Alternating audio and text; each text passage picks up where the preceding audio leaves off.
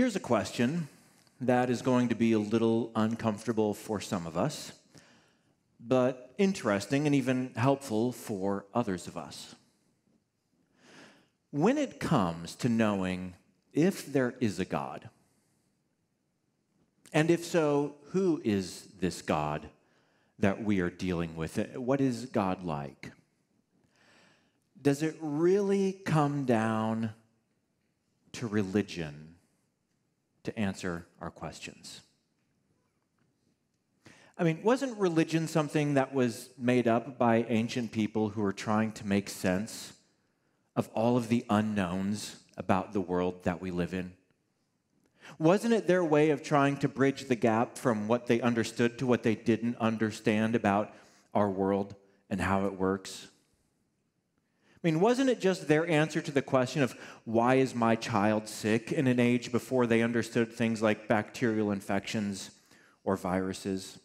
Wasn't it just a way to try to influence things that they couldn't control, like if they could appease the gods, then maybe the gods would send some rain? Are we, as modern people, really supposed to use ancient religious texts to shape our worldviews and our beliefs? Texts that were written in an era before things like biology or chemistry or astronomy or meteorology or physics? Does it really come down to religion to answer our questions about God? Well, as long as I've gone this far, isn't the whole purpose of religion create fertile ground for superstition? I mean, if the purpose is to bridge the gap between what we know and what we don't know, isn't that where superstition rises up to fill the gap? I mean, superstition is when you do something to get an outcome, but you couldn't quite explain to somebody how exactly that works. And we all know that religion is fertile ground for abusive people.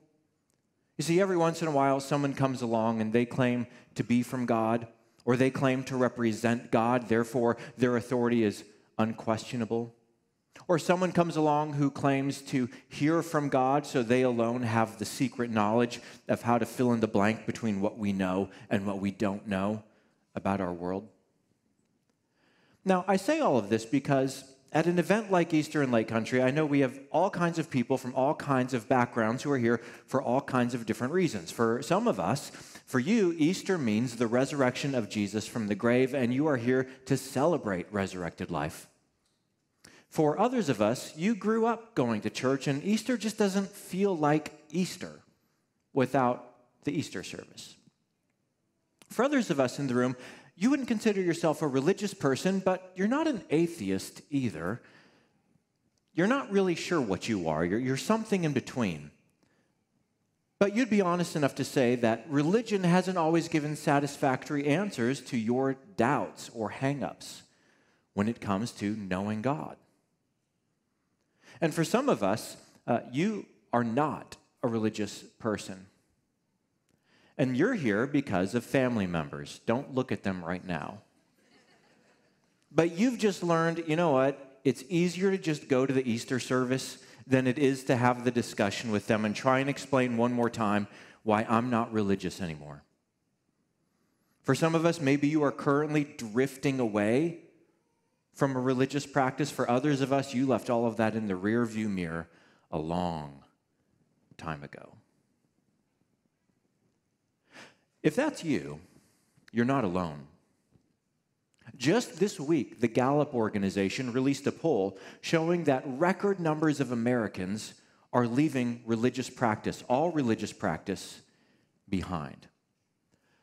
Now, that happens because many people tell themselves a subtraction story.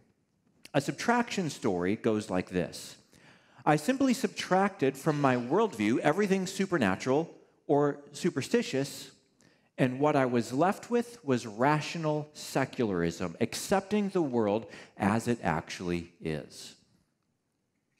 The problem with the subtraction narrative is that it overlooks the fact that, like religious belief, secularism also requires a leap of faith.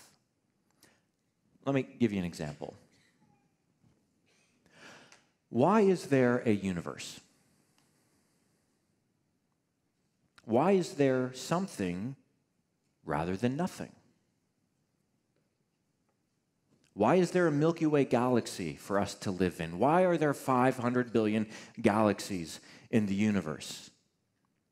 All religious traditions say that there is something rather than nothing because of a supernatural cause. A supernatural cause created our universe. But secular people say our universe had no cause, it just is.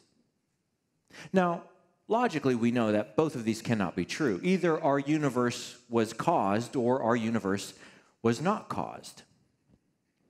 Which one can you prove with a laboratory test?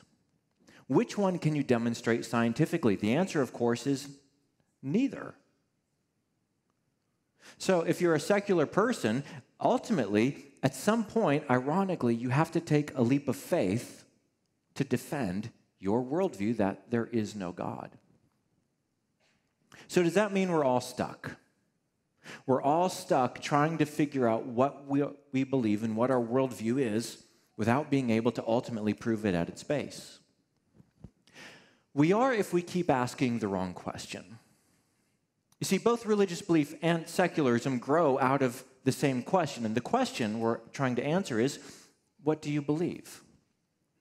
What do you believe about the afterlife? What do you believe about the meaning or purpose of life? What do you believe about God? What do you believe about the origins of the universe? Because we're reaching into things that we don't fully know or understand. We're reaching into things that we cannot scientifically demonstrate. And so the answer to all of these questions, whether you're religious or secular, is, I believe that, or I believe in. I believe in the Christian God. I believe in the Muslim God. I believe that there is no God. But it's always, I believe. And we're going to be stuck there at odds until we realize we're trying to answer the wrong question. There's a better question, a different question if we want to bridge the divide between what we understand and what we don't understand. And the question is not, what do you believe? See, the problem with that question is it causes you to look inward. And if you want to find the meaning of life, if you want to find out if there is an afterlife, if you want to learn about God, you can't look within. You're just going to find more of yourself if you look within. We need to ask a different question that helps us see all of this from a different paradigm. And the question I'm going to introduce you to today has everything to do with Easter. In the first century in the Roman Empire, after the crucifixion of Jesus of Nazareth, a loyal group of followers, about 500 people, remained his followers after he died. And what's curious is this group of 500 people grew to a number of thousands of people, and then tens of thousands of people, and eventually hundreds of thousands of people, in spite of the fact that this was a persecuted, illegal religion in the Roman Empire. Now, one of the people who was against Christianity was a first century Jewish Pharisee named Paul. As a Jewish Pharisee, it was his team, his tribe, that was responsible for having Jesus executed. And if you have ever thought to yourself that Christians are annoying, not me, the other ones. If you've ever thought to yourself that Christians are annoying, you would have loved Paul. Except he just didn't find them annoying, he found them to be a problem. You see, Paul knew the answer to the question, what do I believe? He believed that the Jesus movement was opposed to the will of God. He believed that Christians were a nuisance to be eradicated, and that's how he began his career. Hunting down Christians, arresting Christians, overseeing their trials, overseeing their executions. And he continued that way until something happened that caused him to ask a different question, a better question, and see the whole thing through a different paradigm. And when that happened, he became a follower of Jesus after Jesus had been crucified. And he flipped. He began to spend the rest of his life becoming the biggest brand ambassador for Christianity in the entire first century. He began traveling from city to city within the Roman Empire, and everywhere he went, he told people, you too, like me, should become followers of Jesus. Who's that? He was a rabbi. Where? In Palestine. Where is he today? He was executed by the government. Kind of a tough sell. But that's what he did. And the reason why he was successful at it was not because he challenged what people believed. He introduced them to the better question that we're going to learn about today. To do that, we're going to read an episode from his life that happened in the ancient city of Athens, Greece, and it took place in the year 49 AD. So this is only 16 years after Easter Sunday took place. 16 years. So in our context, that would be like me standing on stage today and say, let me tell you about 2008. Most of us have a living memory of 2008. Let me jog your memory. There were really three major events that shaped global history that year. The first was the Great Recession triggered by the global financial crisis. The second event was that Barack Obama was elected president of the United States. The third major event was that Kung Fu Panda 1 was released in the theaters, starting one of the greatest movie franchises ever. Don't tell me about 4. I have not seen it yet. No spoiler alerts. Personally, 2008 was the year that I accepted the position to become Hope's lead pastor. All of which to say, what we're going to read Paul talk about today was not a long time ago in a galaxy far, far away. Because when we think of religion, when we think of faith, when we think of Jesus, that's how our minds think of it. Paul is talking to them about some current events in their lifetime that they lived through. So Paul was on this journey, going from city to city to city, and he had some buddies traveling with him, helping him out. And they remained behind in the previous city he visited. They had some things to clean up. So he goes to the city of Athens all by himself. He's there solo. So he's got a couple days to tour the city, to play tourist, to pick up some souvenirs, to check out Athenian cuisine and culture, find the good restaurants. And we're going to pick it up right there in Acts chapter 17, beginning at verse 16. While Paul was waiting for them, his buddies, while he was waiting for them in Athens, he was greatly distressed to see that the city was full of idols. Now, you probably already know that ancient Greek theology was a polytheistic theology filled with all kinds of gods and goddesses. Basically, anytime there was a blank to fill in between what they understood about the world and what they didn't understand, they would just drop in a different god or different goddess. So Zeus was the sky god. He controlled the lightning and the thunder, right? We had Poseidon, who was the god of the oceans and the seas. We have Hades, who is the god of the underworld. We had Helios, who controlled the movement of the sun. So in their ancient world, why does the sun rise in the east and set in the west? Helios is the reason why. He controls the sun. They also had deities when it came to abstractions and ideas. For example, Aphrodite was the goddess of love. Why do young men fall in love like they do? Oh, it's Aphrodite. That's the reason why. So he notices as he tours the city of Athens that this is a city that is consumed with the question, what do you believe? Everyone in Athens is asking the question, what do you believe? And in their ancient world, where there are a lot of blanks to fill in between what they understood and didn't, there are all kinds of gods and goddesses that they believed in to fill in those blanks.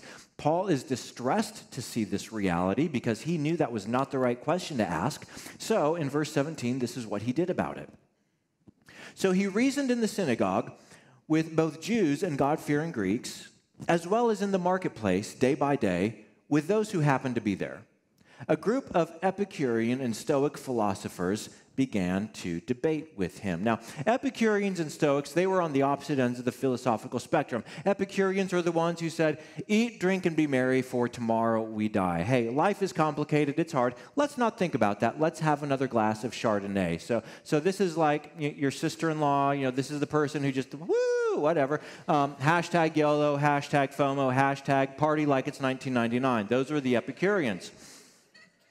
The Stoics were the opposite. They were the thinkers. They were the ones who said life is pain, life is suffering, detach from your emotions, deal with things reasonably, and if we think about it long enough using our rational minds, we will figure it out. So these two are always at each other, arguing their different philosophies, and Paul shows up with something entirely different. Verse 18. Some of them asked, what is this babbler trying to say? Which was my first 5 years of preaching, by the way. You've got some people to thank for taking that one for the team. Others remarked, he seems to be advocating foreign gods. They said this because Paul was preaching the good news about what? Jesus and the resurrection, not Jesus and his ideas, not Jesus and his teachings, not Jesus and his philosophies. That's what they assumed someone would come to Athens and talk about. Oh, you've got a new idea. You've got a new teaching. You've got a new religion. What? Zeus isn't the main god. There's also Jesus. Who are you talking about? What is this? So Paul says, no. I'm not talking about a new belief or a new idea or a new philosophy. Let's talk about current events. He changes the category on them. I want to talk about a man who lived in our generation named Jesus, who did something in Palestine. Something happened 16 years ago. A man died and he came back to life.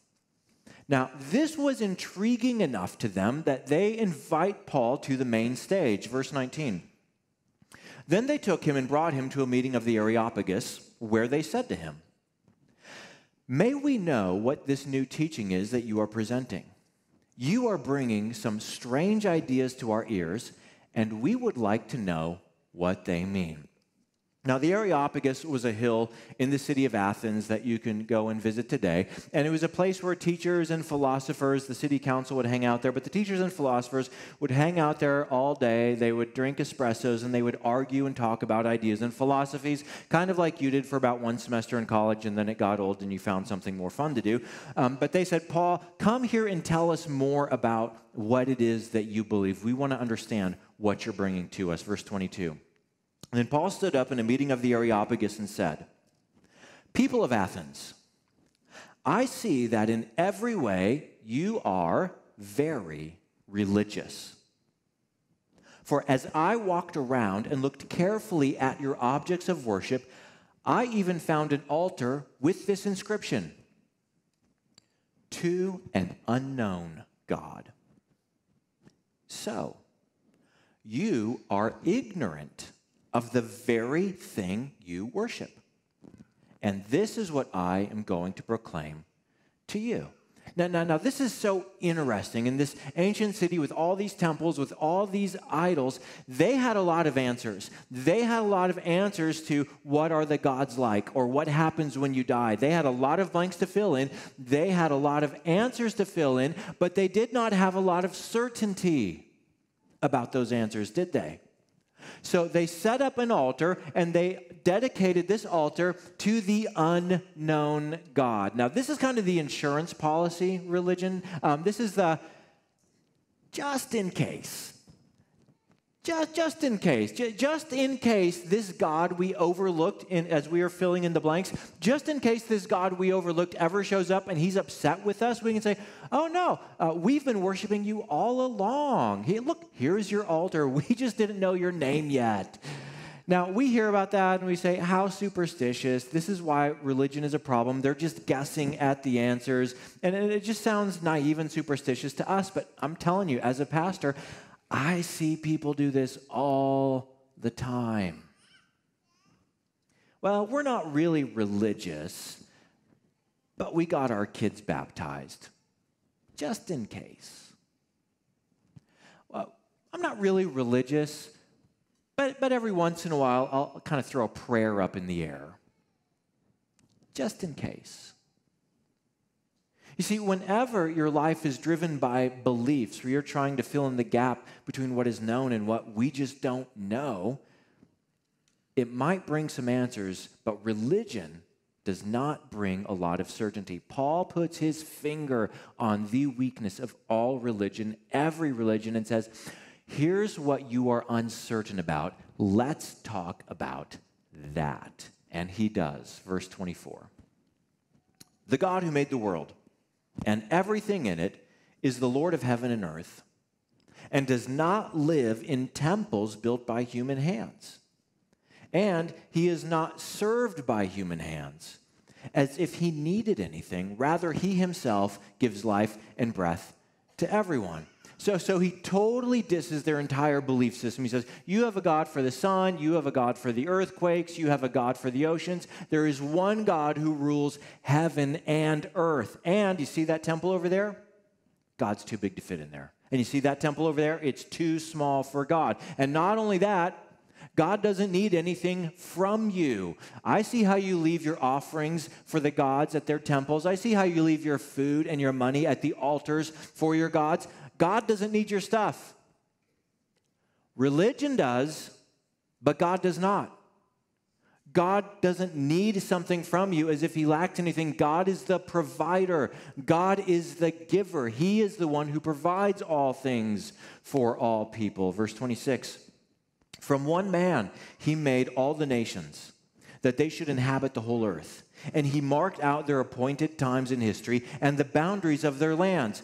God did this so that they would seek him and perhaps reach out for him and find him, though he is not far from any one of us. For in him we live and move and have our being, as some of your own poets have said. We are his offspring. Say, guys, there is something you know deep down in your bones. And what you know deep down in your bones is that God is near. He is close. And he has arranged when and where people live so that they would try to reach out to find him because he is near, because he is close. And that perhaps we would find him because you know it in your bones. You know it that you are made to live in the presence of this God. We were made in the image of this God. That's why he doesn't quote his religious text. He quotes their own poets. He quotes a Greek poet from the 3rd century BC, Herodotus, and says, in him we live and move and have our being. And he quotes Epimenides from the 6th century BC, who said, we are his offspring. You know that you were made for union with God. And if that's true, he says in verse 29, therefore, since we are God's offering, we should not think that the divine being is like gold or silver or stone, an image made by human design and skill. Pause. I just toured your whole city. There are idols everywhere. They're made of gold, they're made of silver, they're made of stone, they're made of wood. You have temples for them to house them. Listen, if we are made in God's image, why would we think that God is of lesser value than we are as human beings? See, you're so caught up in the question of what we believe, you're missing the big picture, guys. And he's appealing to what they intuitively know about God. And he says this, in the past, God overlooked such ignorance. He says, you just didn't know. God overlooked your ignorance. But now, because something has happened in our generation, but now, he commands all people, religious and irreligious, everywhere, to repent. Now, Paul's in Athens. He's speaking to Greek people. He's speaking in their Greek language. Greek was the English language of their generation. It was the main language. This was written down in the Greek language. The word for repent, if we translate that from Greek into English, very literally, it means this. Repent means to have a change of mind. To have a change of mind, to change your thinking about how you approach God. Paul says, I see how uncertain religion is leaving you. What if we had a change of mind? What if we stopped asking that question, what do you believe? And have a change of mind about God? Because right in the middle of history, God has done something. God has done something to fill in the blank between what we know and what we don't know. And what he did is he sent the man Jesus, his son, into this world. And Jesus was the perfect human. He lived a life perfectly for the glory of God the Father. And he showed us what it looks like to live in perfect union with God. But then on the cross, when he died the death you deserve to die, bearing your sin, bearing the consequences for the sins that you have committed. He says to repent is to have a change in thinking, a change of mind about how you view the very way you approach God, and it has to do with Jesus. He continues, for he has set a day when he will judge the world with justice by the man he has appointed. Pause. This God, who is the God of the heavens and the earth, has set a day when you will stand before him for judgment. You will, everybody you know will, everybody you met will, everyone who lived will stand before this God for judgment. And here's what it means to have a change of mind. Either as you stand before God, it will be based entirely on the life you have lived, the good and the bad. Whether you were religious or irreligious, everything on your record will stand before God for judgment. Or, he says, you can repent, have a change of mind about Jesus and say, God, I want you to judge me on the basis of the life that Jesus lived on my behalf. See, religion looks inward. Religion says, behave better, try harder, do more. Repentance says, I'm having a change of mind about that too. See, it's about putting your trust in the one who lived for me, to which at that point the Athenians can say, Paul, that's just one more religion. That's just one more belief. That's just one more idea. Paul says, it's not, and here's the reason why. He has given proof of this to everyone. He's given proof of this to everyone by raising him from the dead. God has done something in the middle of history to give us certainty, or to the Athenians, he's done something in our generation so that we would know that a change of thinking about how we approach God is now necessary. And here's what the change of thinking is. It's time to throw out the question, what do you believe? Because that's not getting us any answers, and replace it with a better question. The better question is what happened? What happened on Easter Sunday? What happened that gives us confidence about how to fill in the blank between what we know and what we don't know, between us and between God, between us and the afterlife? And Paul said the answer is to investigate, to discover what happened in our generation, in our lifetime. It is investigable. Jesus did not come to bring a new philosophy or idea or belief or teaching. He came to be the way to God. Now, can you imagine Paul standing at the Areopagus talking to these Epicurean and Stoic philosophers, and he says, no, you guys are asking the wrong question. The right question is, what happened? Okay, he just drops this brand new idea on them. As you would imagine, there were some very different responses. Verse 32. When they heard about the resurrection of the dead, some of them sneered. But others said, we want to hear you again on this subject. At that, Paul left the council. A few men became followers of Paul and believed. The first group sneered. And of course they sneered. Paul, we might have some uncertainties about our religious system, but here's what we do know.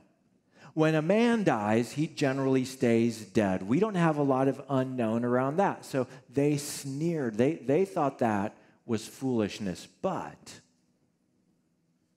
Paul thought that was a win. And do you know why? Because now they're thinking about the right question. What happened? Now they're engaging with the right conversation. Now they're not arguing about what do you believe and how were you raised. Now they're talking about what happened in our generation. Now I know that for some of us who are here on Easter Sunday, this is your reaction as well. And just so you know, at Hope Church, we're genuinely okay with that. We are. You don't have to believe to belong here. You can still be here, and we're fine with that. But if you don't become a Christian, it's not intellectually honest if you say, it's because I don't want to follow the way of Jesus, or I don't like the teachings of Jesus. There's only one intellectually honest way that you can say, Jesus isn't for me. And it is to say, I believe that when Matthew wrote his biography of the life of Jesus, and he told us about how he saw Jesus raised on Easter Sunday, I think he was lying. And I think when Mark wrote his biography of the life of Jesus, what he said happened on Easter Sunday and what he witnessed, he was lying, and Luke was lying, and John was lying. In fact, not just the people who wrote the biographies, but everyone who wrote in the first century who said they saw Jesus alive on Easter Sunday. I think James was lying. I think Peter was lying. I think the whole lot of them were lying. Now, you can say that. But now we're having the right conversation. In fact, Paul himself, he was the first in line to say, if Christ had not been raised on Easter Sunday, everything I teach is worthless. And if you're a Christian, your faith is too. Because if Jesus did not come back to life on Easter Sunday, Christianity is just another idea. It's just another religion. It's just another ancient idea trying to fill in the blank between what we know and what we don't know about God and the afterlife, the meaning of life, and all of those things. So if you're going to reject Christianity, do it for the right reason. Because if he did rise from death, then who cares what he taught? This is the Son of God. For others of us, we fall in the second group. The second group said, Paul, we would like to hear you again on this matter. This is brand new for us. You're telling us something happened in history. We're not gullible. We're not just going to believe something because you said it. We're going to need to wrestle with this. And Paul's like, cool. When should I come back? Let's talk about this some more. In fact, we can hop on a boat. We can go over to Jerusalem. I can introduce you to some people. You can interview them on your own. I can take you to the landmarks. I can show you what happened in our generation. And that's where some of us land when it comes to Jesus, when it comes to faith in him, when it comes to Christianity. But we're busy people. We haven't had time to look into this. We're trying to raise kids and work a job and put food on the table and pay the rent and take the dog out and all the things that go along with just being an adult these days. I get it. And if that's you, I'm inviting you to take one step. See, something that's really important for me as a pastor is that this is a church where people who don't believe can come in and have a respectful dialogue about faith. A place where you can come in and ask critical questions and express your doubts, and it's a safe place to do that. In fact, it's an expected place to come in and think critically about the things that Paul claimed. What did happen on Easter Sunday? What do the historians say about it? How did this tiny movement become the largest world religion, even though it was persecuted for the first 3 centuries of its existence in the Roman Empire? Why don't you come and learn, think, lean into this? Say, I'm not believing it yet, but I want to learn more. If that's you, I'm inviting you to come to Starting Point.